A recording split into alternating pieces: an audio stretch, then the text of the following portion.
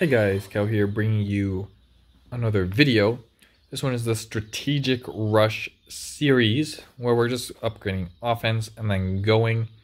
Currently we are Town Hall 10, upgrading very soon. We're actually wanting to go to Town Hall 11 in this video because we're pretty much done here. We just need to upgrade the Barbarian King, or we just need to upgrade those heroes, which it looks like it'll take one more day, but upgrading this is 2 days. So being a little bit ahead of schedule is always great.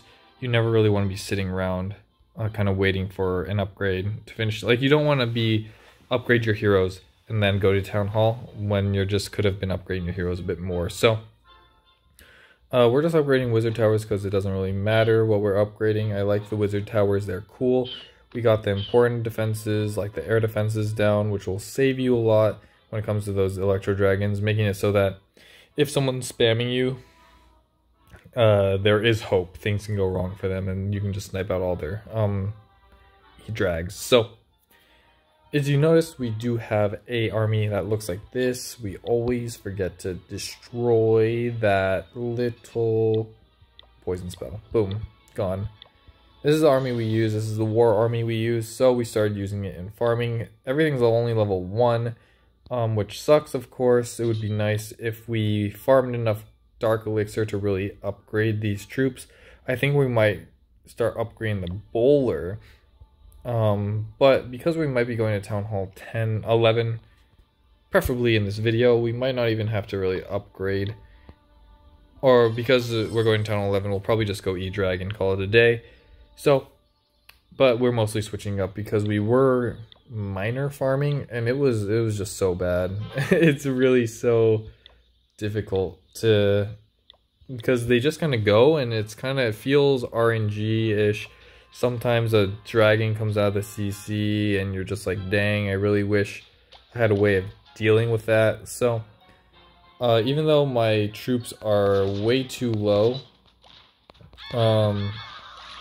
we're getting about the same amount of the base taken out. With Siege Machine, of course, you can you'll get more value, and we kind of do need the Siege Machine to kind of get what we need to get done here, but just because of the low levels. But sometimes, like, this can take out Town Hall 9 even with the low levels. And sometimes you can push into the middle like this. Of course, the Siege Machine does a lot of heavy lifting when it comes to the destruction of the core. But when you're really attacking with a Town Hall or this Rush series where you have no heroes ever, it makes it so that you're not actually using your raid medals on those hero potions. You'll just be using them on the power potion, so you're actually saving quite a bit of medals through not having to constantly boost those heroes, and it makes it so that you can just spam into the base and actually have a potential of taking it out.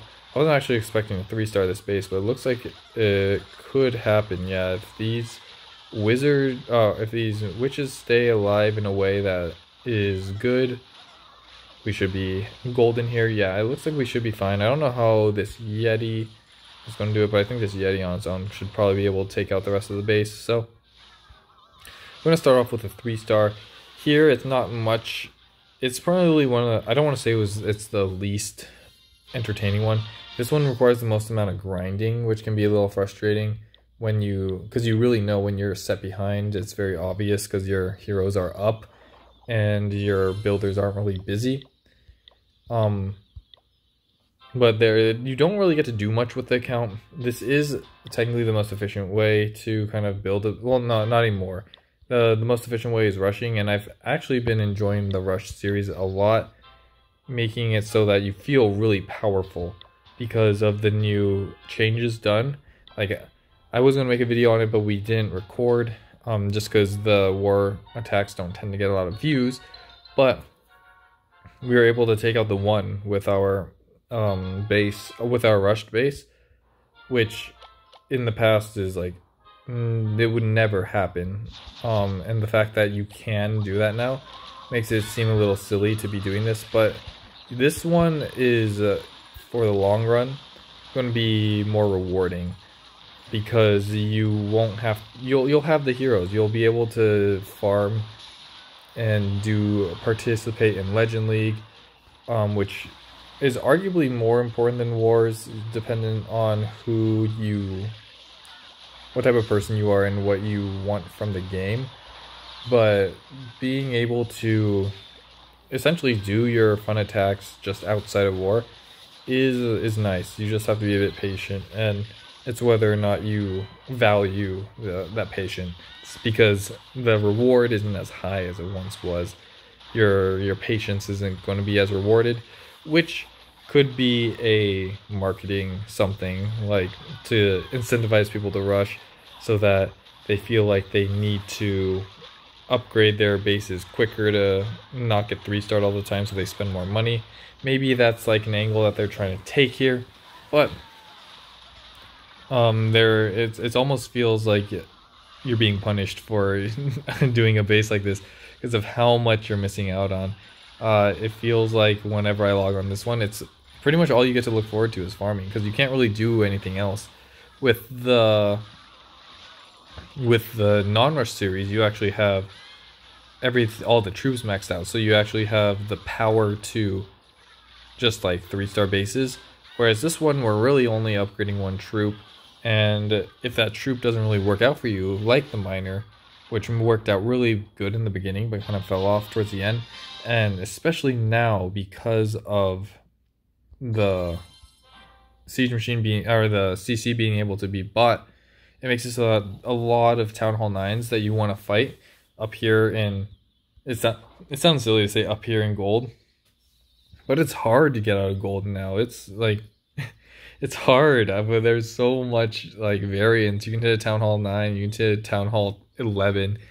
I think that the trophy system might have to be changed, but at the same time, I don't even know how they would do that, but it makes it so that you can just shove your troops to your defense. You can have a dragon or something in the CC, so we're seeing a lot more like dragons, E-dragons, balloons. You used to never see that because you would need to request it, and people would want to have to give you defenses, and mostly people don't give defenses because they want to save it for war, or they're in a clan that says you have to have a certain donation ratio, so having defenses just was annoying. But now it's really easy, and we're seeing it a lot with the dragons and the E-dragons really donking on these minor strategies. So a little change in the meta has happened, and that's why I've switched to the 10-10-10, which is a fun attack strategy, one that I always use at Town Hall 10 when I was warring. However, it really does require those heroes to help in the core because they kind of just die. But that's where the siege machine comes into play. It makes it a little bit easier on us. So not much else for this video. We're just gonna, much for the video. We're supposed to upgrade the Town Hall. Woo! We're going to town. Oh, you want me to upgrade only the giant? That's crazy. That's fine. We're gonna go anyways. Heck the giant. Boom. And here we go. We're going to Town Hall 11, which is great. We have, do we have anything? Yeah, we have this. So we're going to be able to go straight into the E-Drag immediately on upgrading. I'm actually going to buy this now. Go straight into the E-Drag. No wasting time. I'm going to start cooking that up and going straight into attacks. Going to be very beneficial for us. Allow us to actually be able to 50% bases, and maybe even 3-star a little bit easier, kind of jump over the struggle that was Town Hall 11 in the Eagle Artillery. So hopefully you all did enjoy the video, and I hope to see you in the next one. Peace.